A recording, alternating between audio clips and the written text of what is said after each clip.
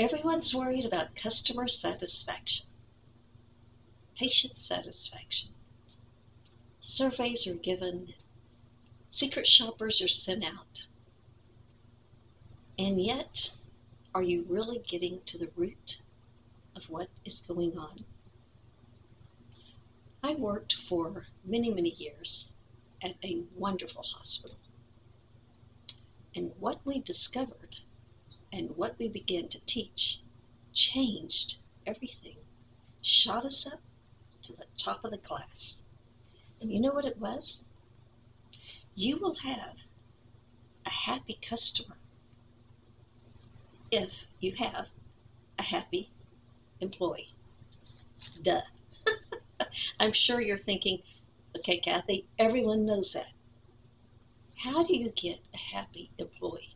If you want the end result to be a happy patient or a happy customer, and you want them to come back because they can choose services all over the place.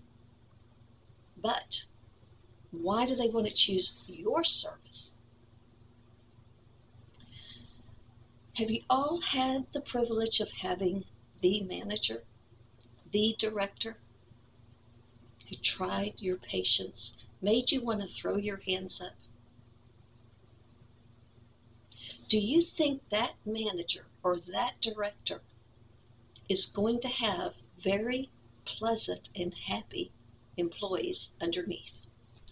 Well, let me tell you, I have seen unbelievable people who have had bad workplaces and have said, I don't care. It is all about the patient. It is all about the customer. I don't care.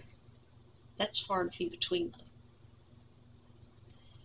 Your managers, your directors, your administrators, your CEO, top dog on the podium, if they are not customer friendly to their employees, it's not going to work.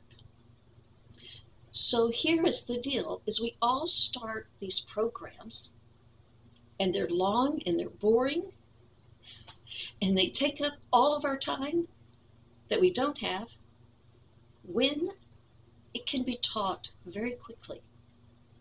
We taught ours in a couple of hours in 2 days, which can be done differently now that we have Zoom.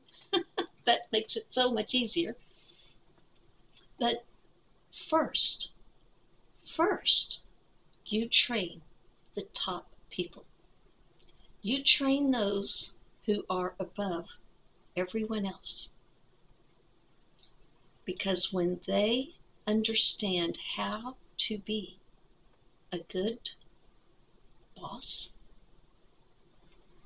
I always think of that undercover boss. I like that. When you understand, and it can be done through the just simple talking and education, and you treat your employees, which would in a lot of cases be your directors and your managers, and they in turn are giving that service to their employees, what you will find is a happy, content, successful business. Not because someone walked in, noticed the name tag. What is your name?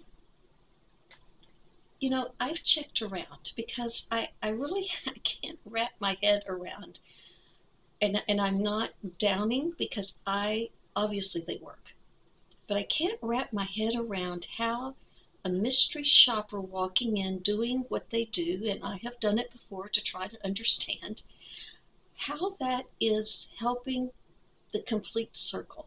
So I will be honest with you, I don't know. I do know this. I have asked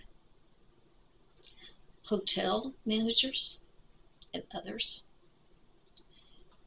do you have secret shoppers ever come Oh, yes. And they start laughing. Oh, yes.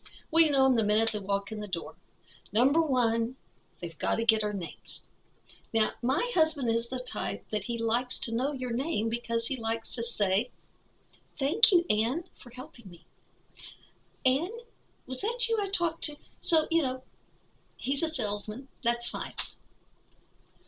But there's these little details. And one hotel manager over the housekeeping, she said, "We know because everything goes wrong.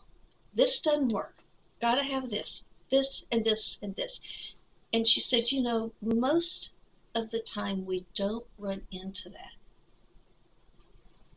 And when we do, it is a certain personality. Hmm.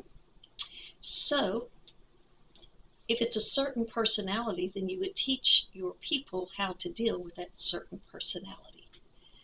So she said, "I'm well aware of who is a secret shopper. What benefit is it?"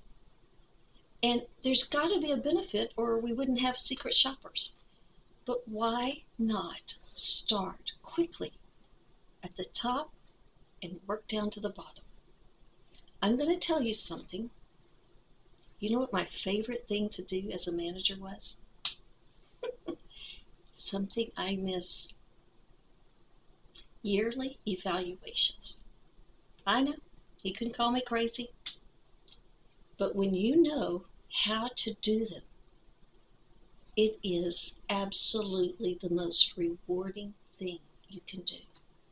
When that employee gets up from that evaluation and says, "Thank you for listening. Thank you for what you're doing." What do you think that does for me? And I, that gives me a little warm fuzzy, and guess what? It's going to kind of ripple out towards everyone else. The ripple effect matters. Your customer service matters. Everybody matters. So, if you're interested, we can do this and I can lay it out. But think about it. Who begins the atmosphere of customer service? Thank you.